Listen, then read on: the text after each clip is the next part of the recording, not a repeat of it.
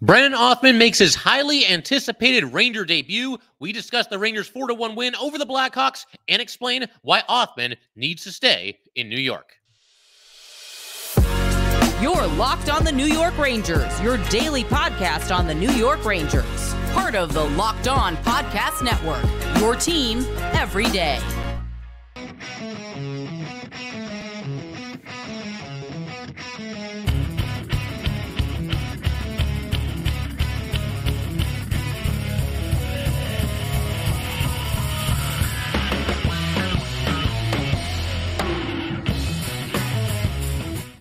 Welcome back, Blue Shirts fans, to episode number 976 of the Locked On New York Rangers podcast. I'm your host, John Chick. Just want to thank you guys, as always, for making Locked On New York Rangers your first listen every day. We are free and available on all platforms, including YouTube. And today's episode of Locked On New York Rangers is brought to you by Sleeper. Download the Sleeper app and use promo code LOCKEDONNHL to get up to a $100 match on your first deposit. Terms and conditions apply. See Sleeper's terms of use for details. And we are, of course, part of the Locked On Podcast Network, your team every day.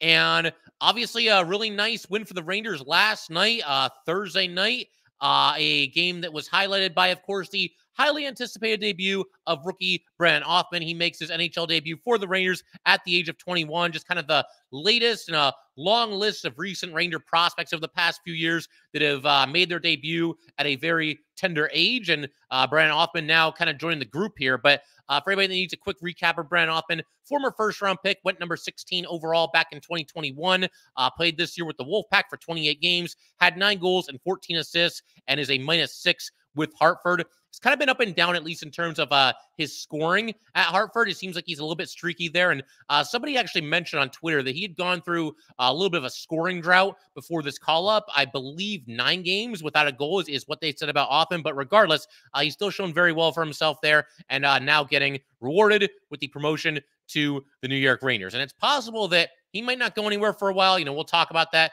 Technically, he's an emergency loan right now, but, the options are open as far as what the Rangers can do with Brennan Othmann going forward. And, of course, he got the call-up after Tyler Pitlick was injured, and it sounds like Pitlick, as of right now, going to be week to week. I also, we're going to get into Othmann's performance here in just a second, but I also want to talk a little bit about his OHL numbers. We've talked about this in the past, really ever since the Rangers drafted him, and he went to the OHL and basically just killed it. The 1 year with Flint, and this is 2 years ago, 66 games there in the OHL, Flint Firebirds, 50 goals and 47 assists.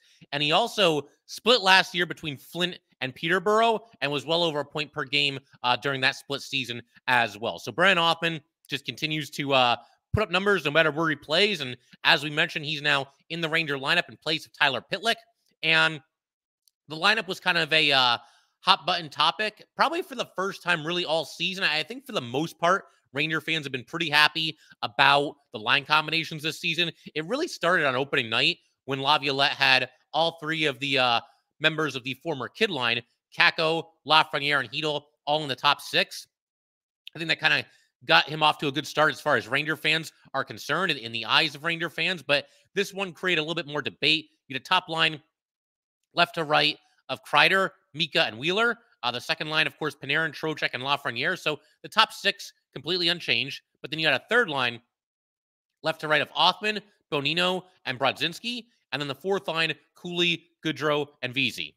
And a lot to unpack here. As far as what the reasoning for this might be, and I was hoping that Othmann would be in the top 9, and indeed he was. I was kind of hoping that him and Cooley might be out there on the third line together. Othmann could play right wing, Cooley could play left wing. But when you look at this logically, they wanted to get Othmann into the top 9, which they did that with this lineup.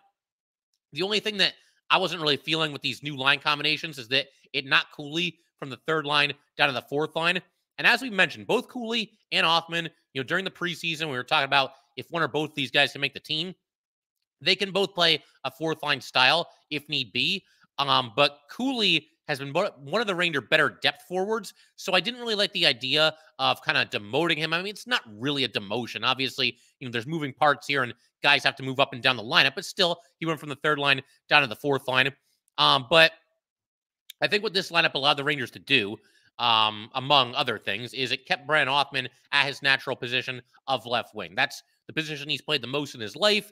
He was drafted as a left winger. He's been playing left wing for the Wolf Pack. He's played some right wing here and there, throughout his hockey career, but for the most part, a left winger. So lining up like this keeps Othmann or gets Othmann into the top 9, and it also allows him to play on his natural left wing. It's also worth pointing out that there wasn't like a major difference in terms of time on the ice, because sometimes we all get caught up on this, who's on the third line and who's on the fourth line and why is this guy over here and why is this guy there. But when you look at the Ranger bottom six forwards for this night, the time on the ice was distributed pretty evenly. Among the bottom six forwards, Barclay Goodrow had the most ice time with 13:38. Brodzinski had the least with 9:20. But other than Brodzinski, everybody else, every other Ranger forward, all these bottom sixers, they had at least 11 minutes. Brennan Othmann ended up with 12:26. That was the third fewest among Ranger forwards. Only Cooley and Brodzinski had less time. But that's not surprising. Obviously, it's his debut. Bring him along gradually. And I think the Rangers did that. And Othmann, for the most part, showed very well for himself in this game. Got his first shift about 1:45 seconds in. And I wouldn't say that he came super close to scoring here, but he was in position. There was a shot from the blue line, and he was kind of on the other side of the net there, possibly looking for a rebound. If the puck had bounced off the goalie a little bit differently, I think Othmann might have had a chance at this. But as it was, Othmann, a solid first shift. He played with energy pretty much the entire night. Looked like he belonged. And after that first shift, Bonino and assistant coach Nick Muse, apparently they both gave him a pat on the back on the bench there. And Othmann kind of had a big exhale after that. It's kind of like, okay, let's go. Johnny Brodzinski and Brennan Othmann are apparently pretty close. Sounds like Brodzinski kind of took Othmann under his wing a little bit with the Wolf Pack. And Brodzinski mentioned that Othmann had been nervous since he arrived. And this is coming from Sam and Joe, by the way. They also mentioned that Will Cooley was talking about the situation. And you just need a couple of shifts, and then you just settle down and basically start worrying about playing hockey. But it sounds like Cooley and Othmann are pretty tight as well. They've crossed paths in the past as well. And obviously, the two young guns, as far as the New York Ranger forwards are concerned. There was another play in the first period where Keandre Miller left the puck for Othmann behind the net, and Othmann brought it to the side of the net, tried to shoot from a sharp angle there, couldn't quite bury it. A decent chance again, though, for Othmann, fairly early in this game. You also had then Brodzinski passing to his right to Othmann in the right circle, shot by Othmann, save was made. But again, some good opportunities, and nice to see Othmann, who's known as a sniper, not being afraid to do just that. Just because he's on a new team at a new level. And then the second period, Othmann, probably his biggest hit of the night. He had 3 hits, but he put his guy into the boards in the, I want to say, the attacking zone for the Rangers.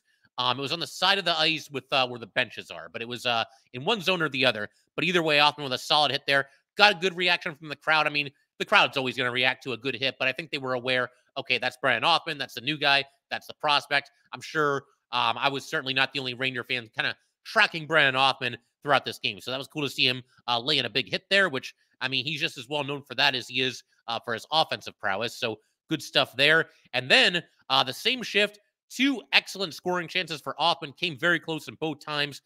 He actually went between the legs to make a pass to Brodzinski and kind of lead him into the attacking zone. And then puck came back out, but Othmann actually stole the puck in the neutral zone, got it to Brodzinski. Brodzinski had a good look along the boards, pass behind the net to Bonino. Bonino with a one-touch pass in front to Brennan Othmann. The save was made, but a good scoring opportunity there for Othmann. The Rangers kept it in the attacking zone, and then you had Bonino tried to go around behind the net with a wraparound and just could not execute, and Othmann nearly buried the rebound. So Bonino kind of circled around behind the net, swung it in front, tried to go to the far side of the net with it. The goalie, Mrazek, got a piece of it with his pad, and Othmann was there crashing the net. And Othmann kind of got a little bit handcuffed here. Puck was kind of in a weird spot for him where I don't think he really knew whether to go forehand or backhand. Tried to backhand it in, just couldn't quite do it. But again, 2 really good scoring chances for Brennan Othmann on the same shift here. And as far as his stats, I mean, we've gone over a couple of them here, but once again, 12 minutes, 26 seconds of ice time, no points, even plus minus, 5 shots on goal, 3 hits. He actually tied for first on the team on the night with Will Cooley for 3 hits apiece.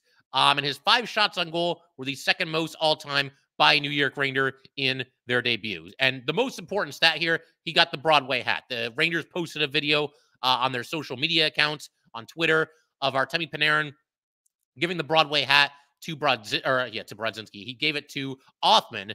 Brodzinski was actually in the video.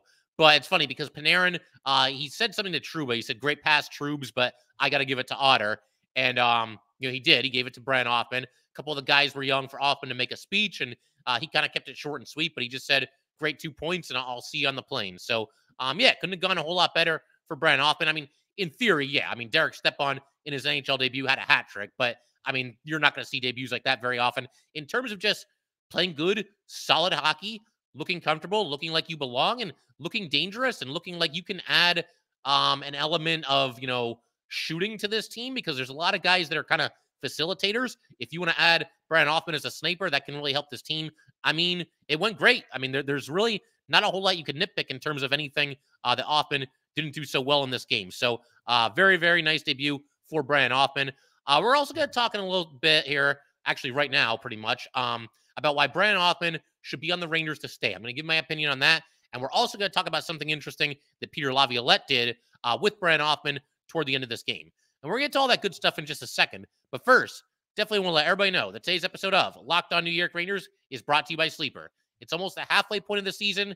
Rangers are off to an awesome start. Regardless of where the Rangers are in the standings, though, I want to remind you that you can win big by playing daily fantasy hockey on Sleeper, the official daily fantasy app of the Locked On NHL Network. Sleeper is our number one choice for daily fantasy sports, and especially daily fantasy hockey. Because with Sleeper, you can win 100 times your cash in daily fantasy hockey contests.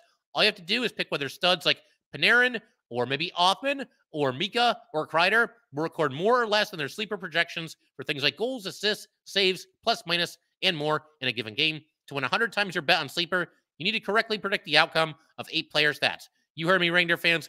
You can win 100 times your money playing daily fantasy hockey with Sleeper. So start paying attention and nail your picks so you can start winning big. Use promo code LOCKEDONNHL and you will get up to a $100 match on your first deposit. Terms and conditions apply. That's code LOCKEDONNHL. See Sleeper's terms of use for details and locational availability. All right, we just want to thank you guys, as always, for making Locked On New York Rangers your first listen every day. We are free and available on all platforms, including... All right, let's go ahead and keep everything rolling here. I want to talk about why I think that there needs to be some serious consideration given to potentially having Brennan Othmann just stay with the Rangers. And, it's something that I would imagine is probably at least on the table here. And I don't want us to get too far ahead of ourselves here. It is one game, but Othmann looked good, and he looked more dangerous than basically anybody in the bottom six has looked pretty much all season. I mean, obviously Jimmy Vesey got hot for a while there, and I still think Jimmy Vesey, depending on what happens with top line right wing, and if Wheeler continues to play well or not, I think if you're still looking for some kind of a solution there, that maybe Jimmy Vesey at one time or another might eventually, or at least should eventually, get some consideration for that spot. As it is right now, though, he's doing a nice job in the bottom six, just plays a gritty brand of hockey, scoring more goals than we thought he was going to score, and actually added another goal in this game. And of course, Will Cooley in the bottom six has looked good this season.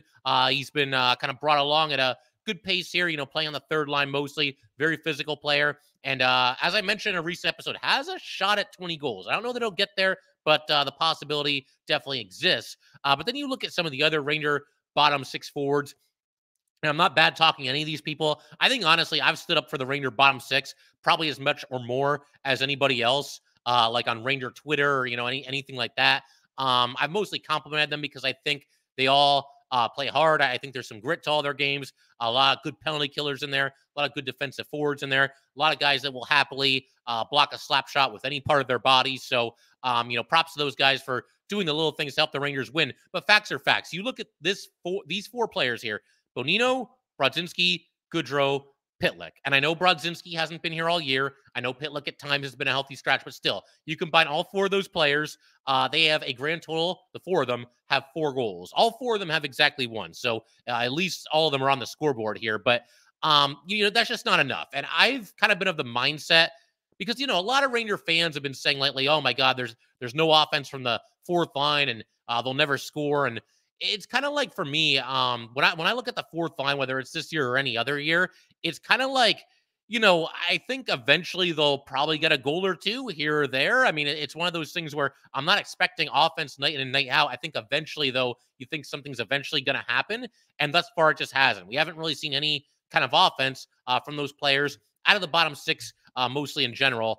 And I just have to wonder kind of out loud here, how many defense-only forwards do you need? And notice I did not say defense-first forwards.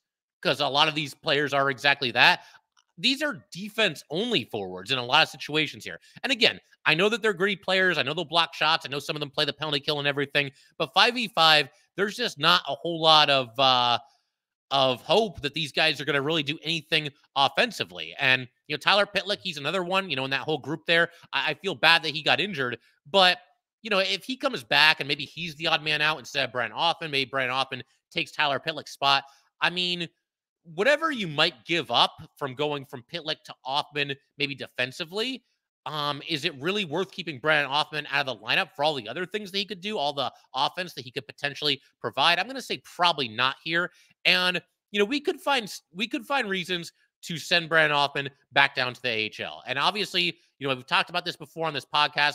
The Rangers themselves, it sounded like they were kind of leaning toward keeping Othmann in the AHL this year. And obviously, they've changed their mind there, at least in the short term.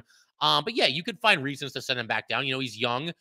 You could think that, well, the Rangers are in a cup race here and he's very inexperienced and they need people that have competed at the NHL level.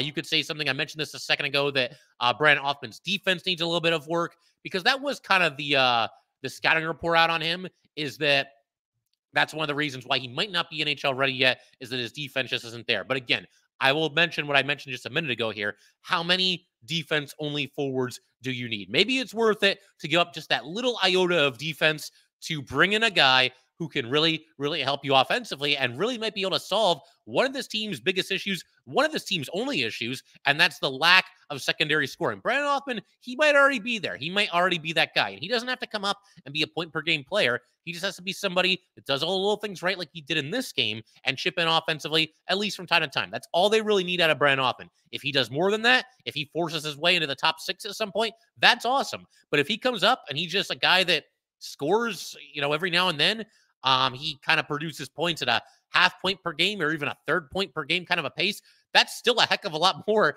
than what we're getting from a lot of the other Ranger forwards in the bottom 6 right now. So yeah, maybe he is, and I wouldn't even say a liability defensively, because I haven't seen any evidence of that. I didn't see any in this game.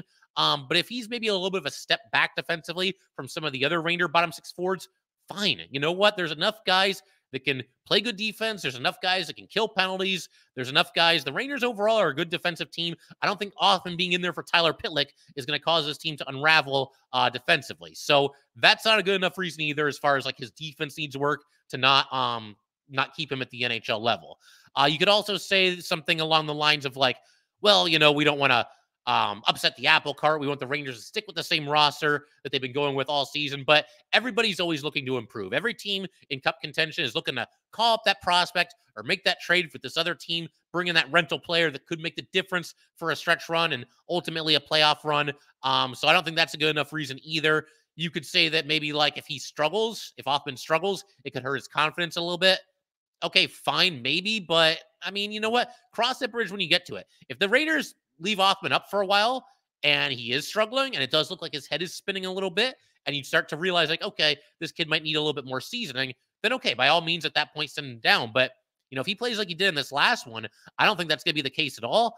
There could be a situation here where they kind of do with Othmann what they did with Will Cooley. If you guys remember last year, Will Cooley was up, but it was only for 4 games. I think that was kind of the idea. I don't think they ever intended to have Cooley on the Rangers long-term. Just wanted to get him a little bit of experience at the NHL level. They could end up doing that with Othmann too. But again, if Othmann plays well and he's an upgrade on whoever the odd man out of the Ranger lineup would be, and right now that would be Pitlick because he's injured. It would also be Pitlick even if he was healthy. But regardless, if he provides an upgrade on that player, then there's no real reason to not allow him to stay in the NHL and claim that spot. These positions, these roster spots, they should always be up for grabs. There should always be ongoing competition in one way or another. So yeah, Brennan Othmann should be no different. If he's ready to go, then he's ready to go, and there's no reason to send him back down. And what about the reasons for keeping him? Huge prospect.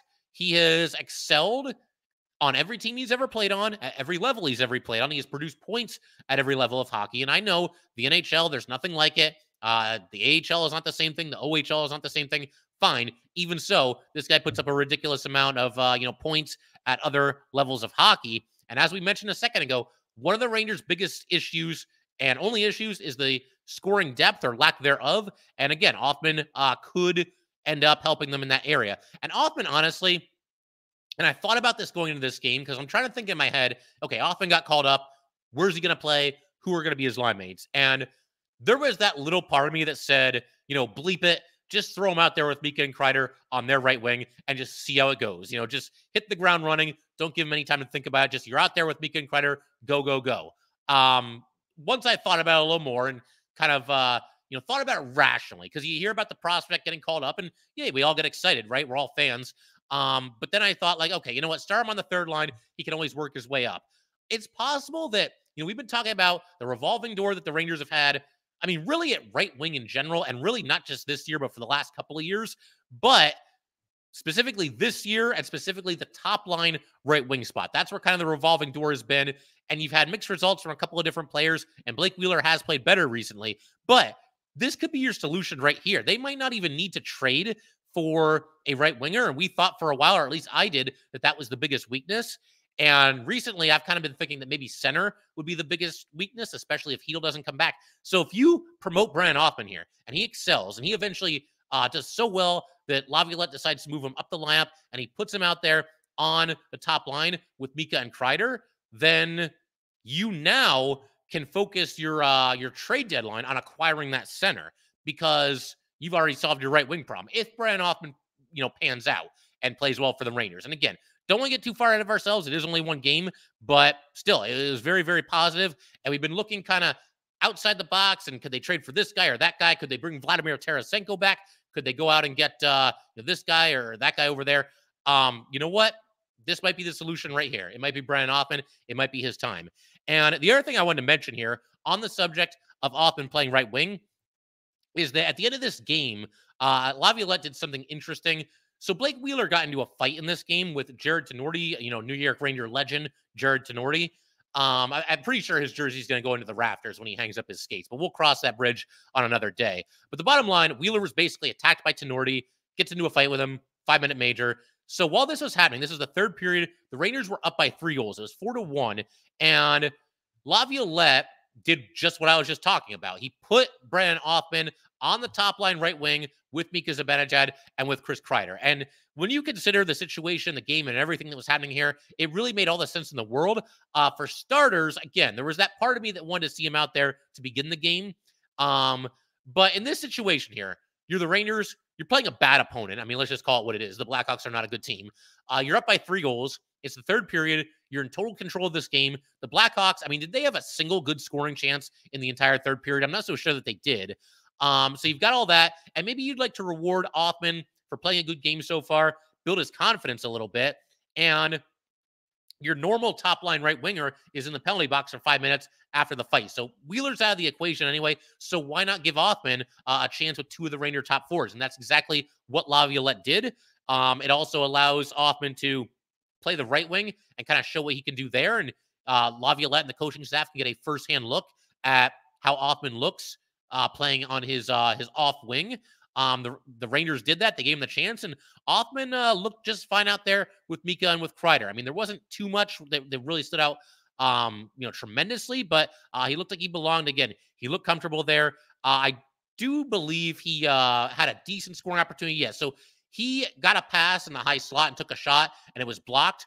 But then he also recovered the puck on the same shift, moved it back to the defenseman to keep the offensive zone possession alive. This happened while he was out there with Mika and with Kreider. So it was awesome that he got that opportunity. And again, if he sticks with the Rangers, I think he's still going to be in the bottom 6 initially. But honestly, give it some time. He might be your top line right winger by the time this team is heading into the playoffs. And again, don't want to get too far ahead of ourselves. The possibility is certainly on the table, though. We're going to keep everything rolling in just a second. There was other things going on in this game other than Othmann making his debut.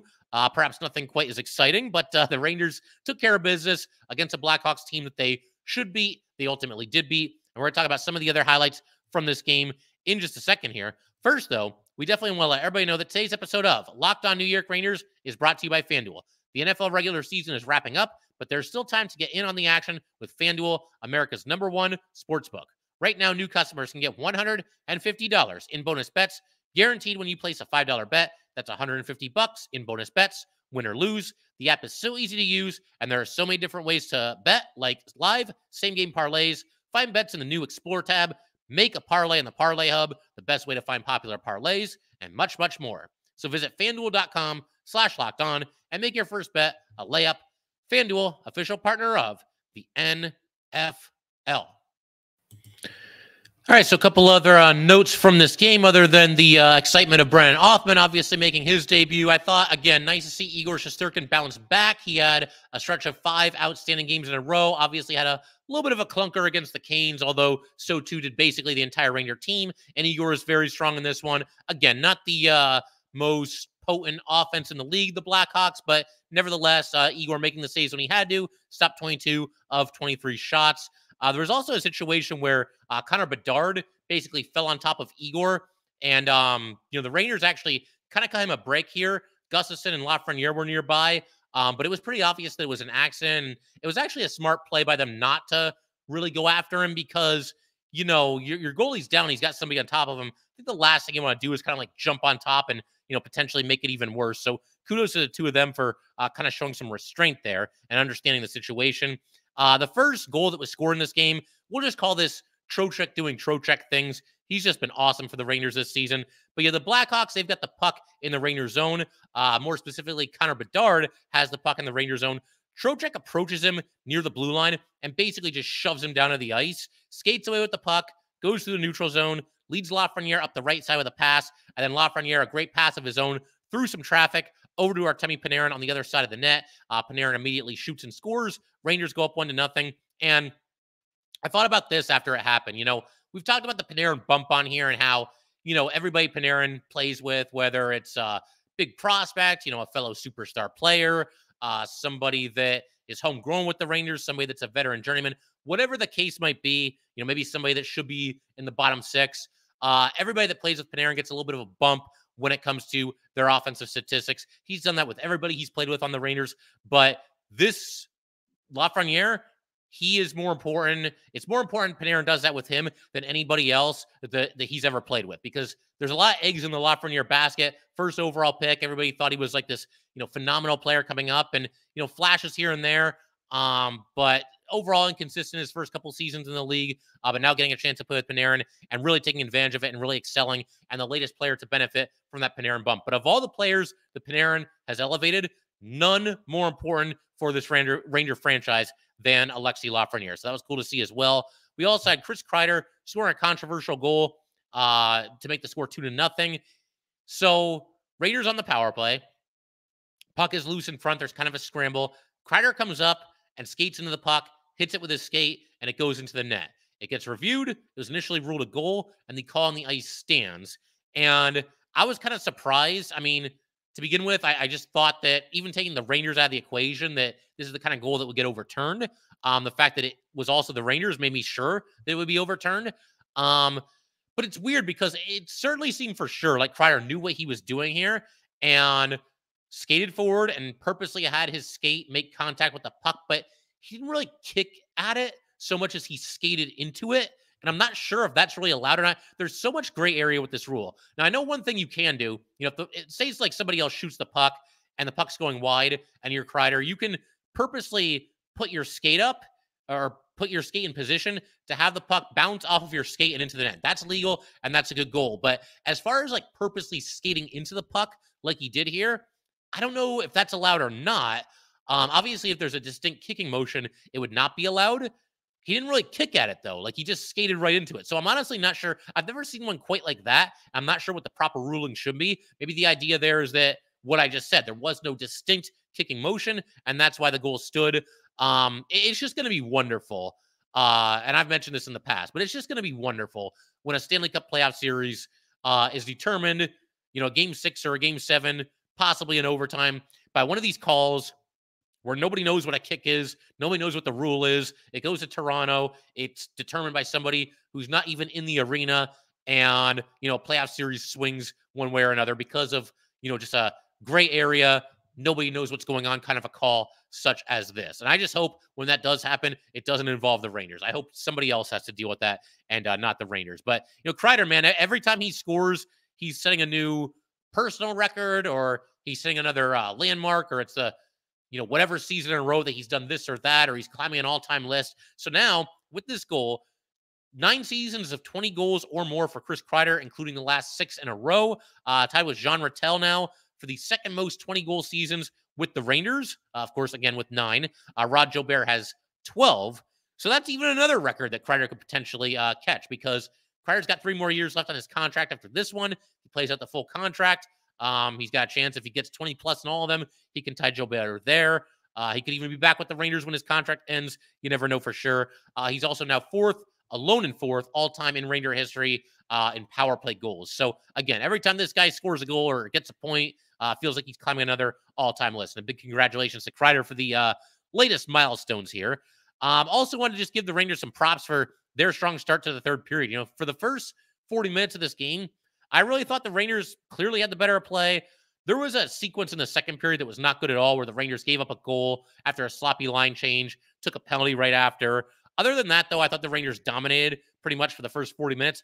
But, you know, you go into the third period, it's like, oh, man, you know, we're still only up by 1 goal. You know, what's going on here? But the Rangers, they really took care of business. They scored 2 goals in the first 2 minutes and 41 seconds of the third period to basically just kind of, make sure they were on their way to this win. You had Trouba shooting from along the boards. He got to a loose puck, just put it at the net, and it went in 3-1. And then just a minute and 10 seconds after this, the Rangers, good defensive play in the neutral zone by Braden Schneider. He came up, stole the puck, sent it on its way to Will Cooley. Cooley made a nifty little move around a defender in the neutral zone, got over the blue line, passed to his left to Jimmy Vesey, and Vesey scored. So again, Rangers 2 goals in 1 minute and 10 seconds. And I've talked about the Rangers struggling in the shift that follows a goal, but they've been better recently. They've even a couple of times responded to a goal with another goal not too long after that, as they did here. And I mentioned this recently too, but that whole thing where they struggle on the shift that follows a goal, there's no real tangible reason for it. It's just a lack of focus or something along those lines. The Rangers at any minute can kind of flip a switch there and just say, okay, let's make sure we're playing after, the goal is scored the way that we're playing the rest of this game. And they can very easily turn a weakness into a strength. Now, imagine if the Rangers were to do that. That would really be something to see. And there's some evidence recently that could indeed be happening. The other thing I wanted to mention here as we close out today's episode is we had this situation in the third period where, again, Ranger legend Jared Tenorti attacks Blake Wheeler for as far as I could tell, was for absolutely no reason. Wheeler was kind of down on one knee, and Tenorti's kind of shoving him, and then he shoves him again. He shoves him again. Wheeler, starts to stand up at that point, and Tenorti knocks him down onto his back. So Wheeler gets up, throws a punch at Tenorti, and hits him. They drop the gloves. Tenorti did win this fight, though Wheeler did land a couple of punches here, and I like that Wheeler stood up for himself here, and I have no idea what Tenorti's problem here was. Maybe just frustration. I mean, the Blackhawks lose a lot, so there's that. Obviously, like we just mentioned, this was a close game going into the third period, and all of a sudden it was not a close game, so could be mounting frustration there. I don't know what the problem was. It's a good thing Tenorti can fight because he can't really do much else. But, good to see Wheeler stand up for himself, and the blessing in disguise there was that it gave Othmann a little bit of a chance to play with Mika Zibanejad and Chris Kreider, and I thought that was cool. A couple closing notes here.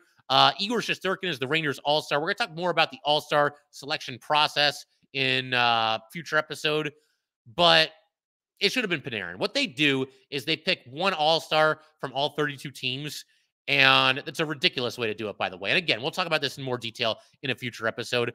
But the Ranger representative, if they're going to use this format, Ranger representative should have been Artemi Panarin. And again, we'll discuss that more in the future.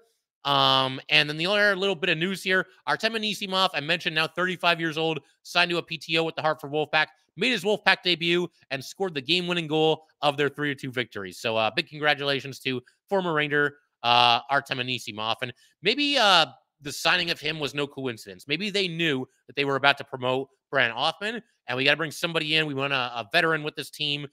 We need somebody that can do a little bit of scoring, and Anisimov was their guy. So he's there, and a good debut for Artemi Anisimov. I mean, I didn't see the whole game. Don't know how he played other than that, but he game-winning goal in your first game with the team. That's obviously a nice start.